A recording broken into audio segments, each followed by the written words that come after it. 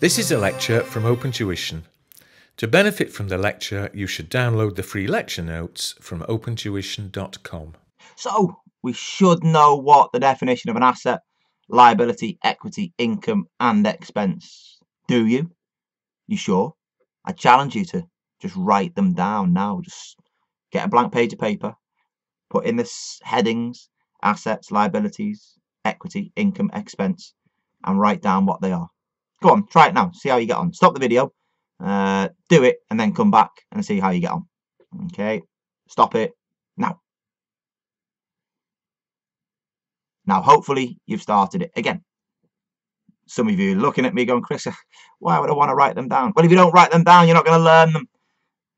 And by being active in your learning, you will be able to go through there and better memorize the definitions and therefore better able to apply them. Yeah, so if you didn't write them down, shame on you.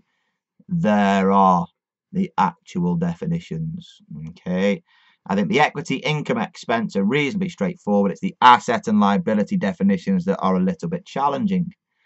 Now, we need to be a little bit careful because as we move through the accounting standards, we can think about the definitions of assets, liabilities, income and expense. But what about the recognition? What about including them within the financial statements? What about taking them out of the financial statements? We have to make sure that, yes, even though it meets the definition of an asset, it is allowed to be recognized. It is allowed to be shown within those financial statements.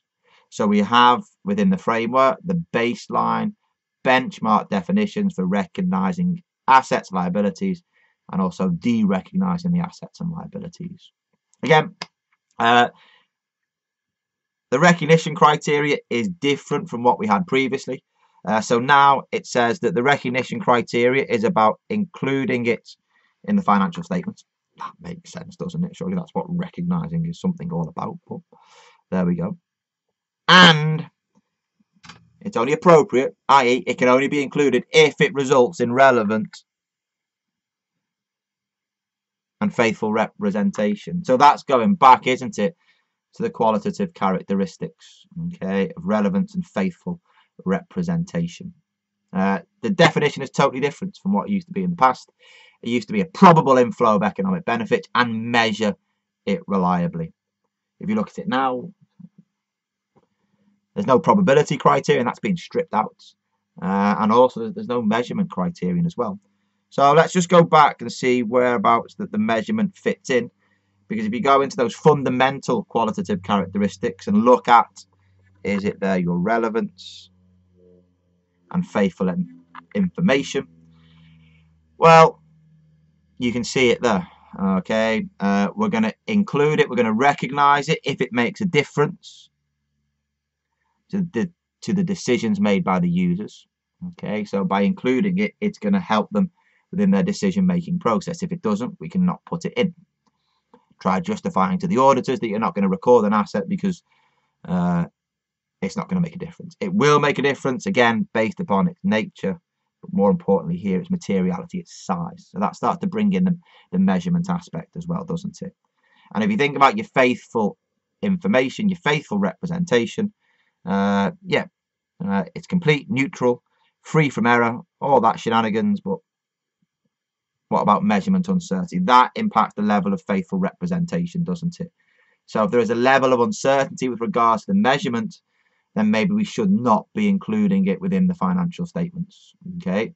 Again, you can look at things and say, well, there is always going to be some uncertainty with regards to measurement, but that's whereby now the framework has said, well, look, these are the measurement bases that we have, and therefore that reduces the amount of measurement uncertainty. So you should be able to measure a significant portion of your assets, your liabilities, okay, because you have measurement criteria.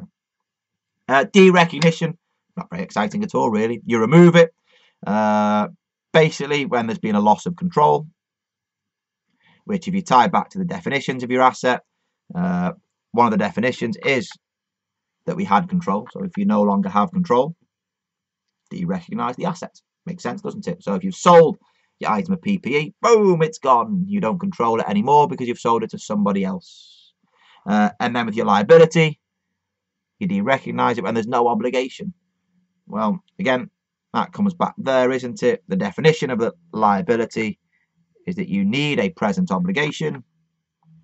Well, if you've paid off the liability, there is no obligation anymore because you no longer owe anybody the money. There is no obligation, so therefore derecognise the liability. That's it. There's the definitions, and that was the application.